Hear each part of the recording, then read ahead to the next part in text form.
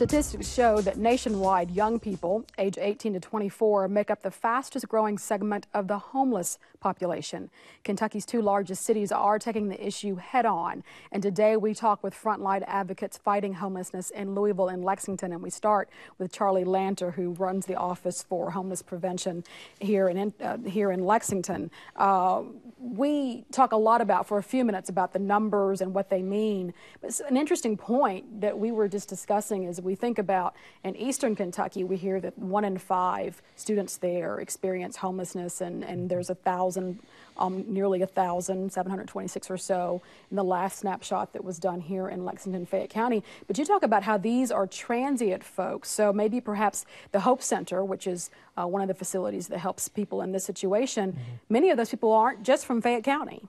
No, a lot of folks from throughout the Commonwealth, if they fall on hard times, they come to Lexington because we have a lot of services available. We have a lot of opportunities available.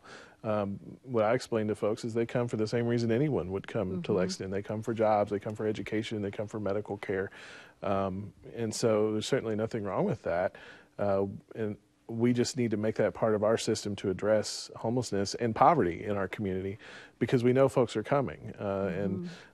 That just makes it all the more important that we address this as a statewide issue, as a Commonwealth issue, because poverty and homelessness here affects poverty and homelessness anywhere in the state.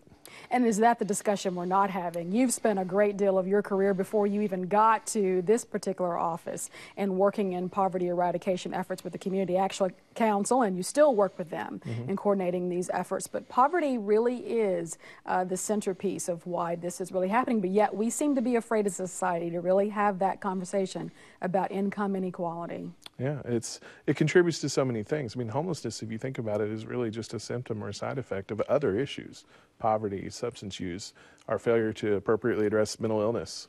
You know, if we could address those things, you could put me out of business. Right. And when we think about some of the homeless population, just as in any other part of our society, things like drug addiction and mental health issues play a part. How much of a factor are those when it comes to looking and evaluating homelessness? Every case of homelessness is different, but certainly there are common themes. Well over 50% you find substance use or addiction of some level. At least about half is the same with mental illness. So you still see a lot of severe mental illness. But then you do have people who just fell on hard times. Poverty and homelessness have a lot in common. You know, with poverty, sometimes it's generational and sometimes it's situational. Same thing with homelessness. Sometimes they've fallen through and there's been a whole series of things that has led to it: substance abuse, mental illness, a whole collapse. Right. Other times it's just situational. They couldn't pay their rent this month and so they fell out. Well, we talk more about all of those things with Charlie Lanter coming up on Connections, Friday at 5 p.m. Eastern Time on KET2 and Sunday at 1 o'clock Eastern Time, or 1:30 Eastern Time on KET, the main channel. We do hope you'll join us, and you can watch online anytime, ket.org/connections.